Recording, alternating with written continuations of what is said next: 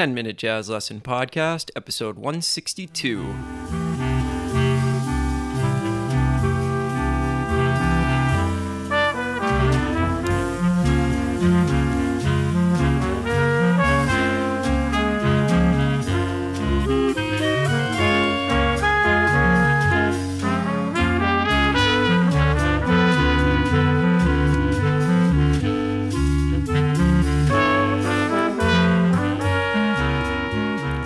Hey everybody, welcome back to episode 162 of the 10-Minute Jazz Lesson Podcast. If you're new to the show, my name is Nick Manella. Welcome in. I'm the creator and host of the show, and we will be guiding you through about a 10-minute jazz lesson here that is going to improve your playing and hopefully teach you something brand new.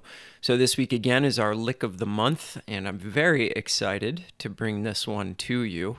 This one features one of my favorite young saxophonists, and the stuff that she plays over the blues in this episode is going to kind of blow your mind, as it did mine.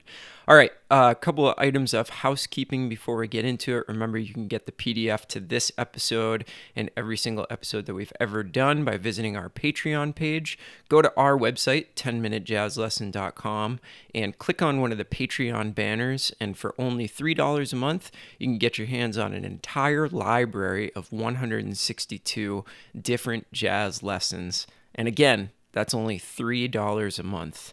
And we really appreciate that. We've got over 200 people over there supporting the podcast. And if you choose to become one of the members, you are responsible for keeping this podcast coming at you week after week in high quality. I want to thank a couple of people for joining up this week. Thank you to Bill, Greg, and Bob. Thank you guys so much for joining the family, and we hope you're getting a lot out of your Patreon membership. Okay, let's get into today's episode. So if you don't know who Melissa Aldana is, you need to check her out immediately. She's a young saxophonist based in New York City, and her playing has really been catching my ear lately. She's just really pushing the boundaries of the instrument and of jazz in general, and her output is just fantastic. It just brings a smile to my face every time I listen to her play the saxophone. So what I did was I transcribed one chorus of her solo on Billy's Bounce this week, and this is from a YouTube video of her with a particular quartet in New York, the Jochen Ruckert Quartet. I will include a link to that video in the show notes if you want to go and check out the entire performance, which I highly suggest. But we're going to be looking at this one chorus that is just amazing, the way that Melissa uses the intervals and the rhythm and propels her solo forward in maybe the most effective way that I've heard in a long time. This is some really, really impressive stuff from Melissa. So let me play it for you first. As you guys know, I can't play the original recording. I don't own the copyright to that. So I'm going to do a poor impression on saxophone of what Melissa's playing. And I'm going to do it much, much, much slower so that you can kind of hear what's going on. So grab your PDF and listen first, and then we're going to talk about some of these things.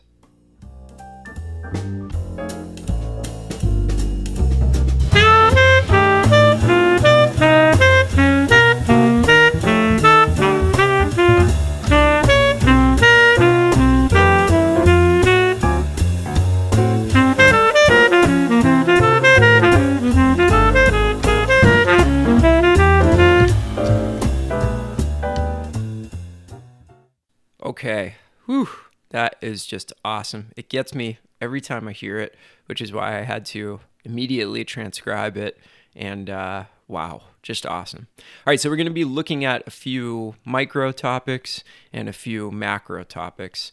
Let's start with the micro topics. Let's look at the intervals that she uses. I think that that's the most interesting part of this. And you're going to notice that some of these notes, they don't technically fit with the chord that's happening underneath them, but that's okay. There's no law that says you have to play inside all the time. I think what really strikes me about this is hearing the intervals. So it's not about the individual notes. It almost doesn't even matter what the individual notes that she plays are over these particular chords. It's the collection of wide intervals that she's using.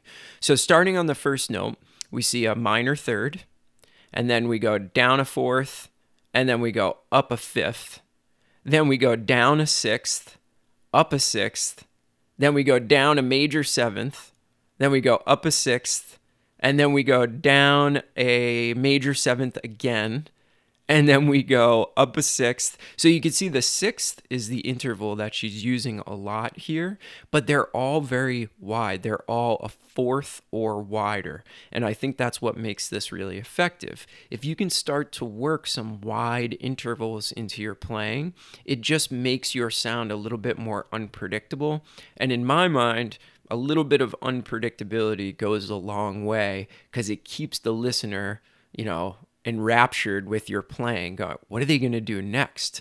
So Melissa's a perfect example of that. So we get through all these wide intervals. These last for like the entire first 7 bars of the blues. Now, another thing to notice that's really important is they're all quarter notes. They're all quarter notes throughout the first 7 measures of the blues. So then what she does, which is really, really genius, is she takes 1 bar off in measure 8, and then in measure 9, she starts playing all 8th notes. And let's look at what's going on in there. She's really outlining a lot of chords. Now she starts with some really wide intervals again. In measure 9, she's playing the interval of an octave, and then she jumps down, and then she plays the interval of a fourth, and then she starts outlining some chords here, which is really, really awesome. Now, the next thing that she does is she outlines a bunch of chords. Now, I'm going to be speaking in concert pitch, just so you know. I'm including a PDF in B-flat, concert pitch, and E-flat, so you can take this and play it. But I'm going to be speaking in concert pitch right now. So in the second half of bar 9, she outlines a B-flat minor chord, right? And then on the downbeat of measure 10, she outlines an F major chord. Then in the second half of measure 10, she outlines a B-flat minor chord again, and then there's a chromatic approach to the next measure in which she outlines again an F major triad. So again, it's not that she's thinking about reflecting the harmony that's going on behind her. She's thinking about other structures over that particular harmony. And these happen to be triads. And again, it's a really cool technique to just think about playing different structures over the chords and almost sometimes maybe forgetting about the chords. Although I'm sure that she's not. She's just on a whole nother level. So she is hearing the interaction between the notes that she's playing and the harmony that's going on underneath. But you have to look at it from a certain angle, because if you were to just look at it over the chords that are printed on the sheet, you would be possibly perplexed by what's going on.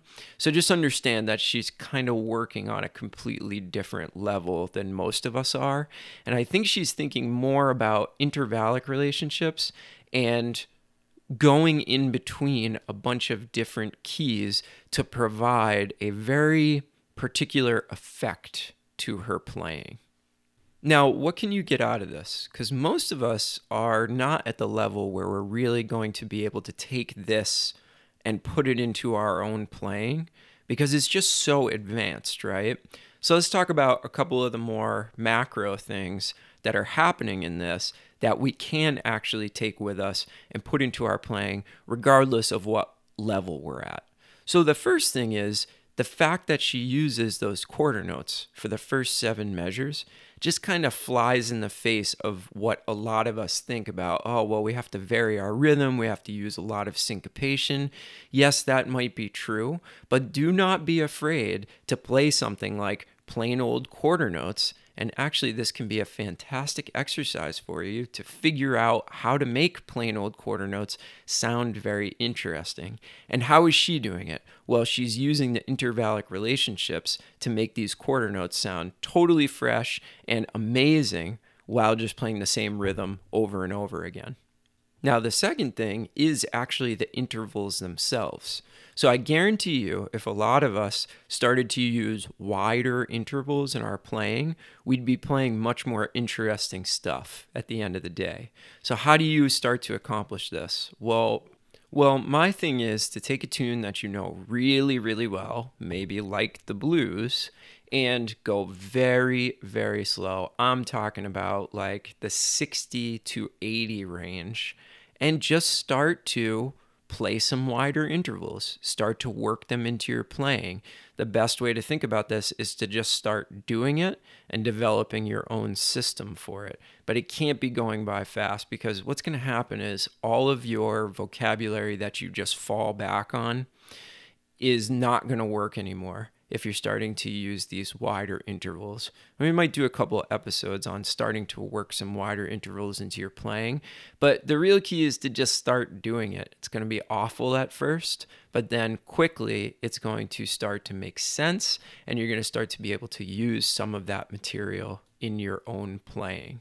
So I think that those are a couple of things that, even if you're like a beginner, intermediate, and you can't take any of this harmonic stuff to heart or any of the structure stuff, you can start to use those two things: her use of intervals, wide intervals, and her use of rhythm. It can make you completely rethink how you're doing things.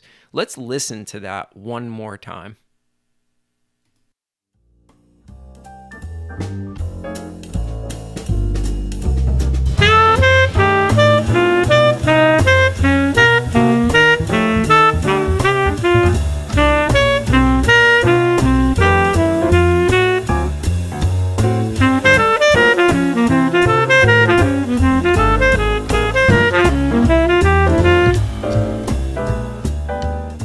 Okay, so hopefully this has made an impact on you.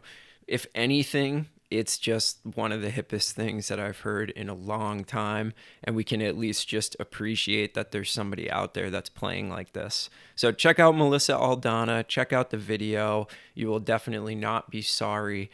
She's just on the top of her game right now, one of the best out there. All right, thanks for listening, everybody. Remember, you should definitely be looking at the PDF of this one, and you can find that at Patreon, 10minutejazzlesson.com. Click on one of the Patreon banners and pledge your $3 a month. Thank you so much to the hundreds of people over there that are doing that already. Remember, if you have any questions about this episode, the best way to ask those questions is in the 10-Minute Jazz Lesson Community Facebook group, and you can find that on Facebook, obviously, and just ask to be a member. I will approve you, and we can have discussions and all that kind of stuff over there. All right, thanks for tuning in, everybody. Hope you have a great weekend. We'll talk to you next week. Bye.